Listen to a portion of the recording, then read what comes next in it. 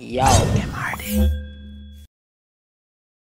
Okay, so welcome back to another Synfig tutorial. And in this one, I'm going to show you how you can actually link two layers together. Right, so let's say I have a custom shape here. So let's create my custom shape. So this is one layer, and then I create another shape and loop. So we have two layers. Now we can link these two together, right? As in join the points together. So to do that, just select both layers, right? And then select the 2 points that you want to join. So I'm going to choose this one, and I'm going to hold on Control and select this one, and then right click and click on link, and the 2 points are linked together. But notice that we now have 4 control points here, right? Because each of them had their own control points.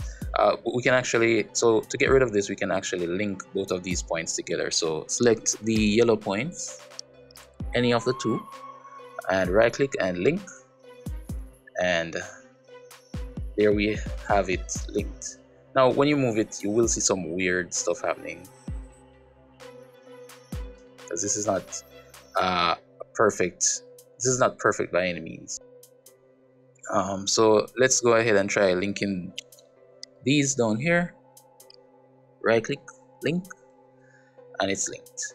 So when your objects are linked, you can right click and insert new points as you would on normal shapes that you create, right? So you can use this to link your points if necessary.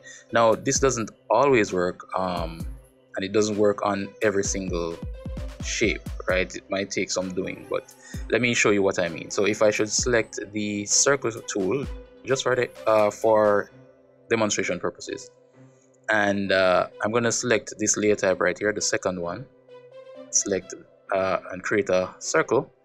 And then if I should create a shape, let me do this. Right, now watch what happens when I try to join these 2 points. So let me select these two, and then let me try and link these 2 points right here. So if I should right click on link, we see something odd is happening, right? The shape is being pushed back and it's not joining. So watch out for that.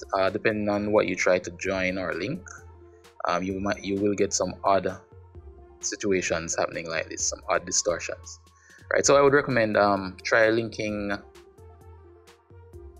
shapes that was created in similar ways together, although there are exceptions to that. So even though I say that if you should create 2 circle shape with in the same way, right, it doesn't necessarily will work. So if I should try and join these 2 points right here, link, right, I would still get that sort of distortion right here.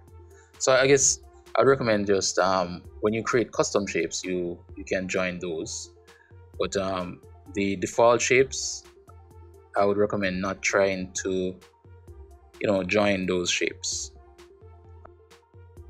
I want to try and recreate like an arrow, so just in case you guys encounter that issue, let me see if I can create it. If I can't, then I'll have to do it in another video, hopefully. So link, okay, it's not happening. But usually at times you'll see an error about them being different, right? The 2 points being of different types. If that should happen to you, just right click on each point. So right click on this and click disconnect, and right click on the one that you're trying to join it to and click disconnect, and then try to link them again, right? It's not happening here, but I'm just demonstrating if that should happen, what you should do. And that's it for this tutorial, and I will see you in the next one. Yo, MRD.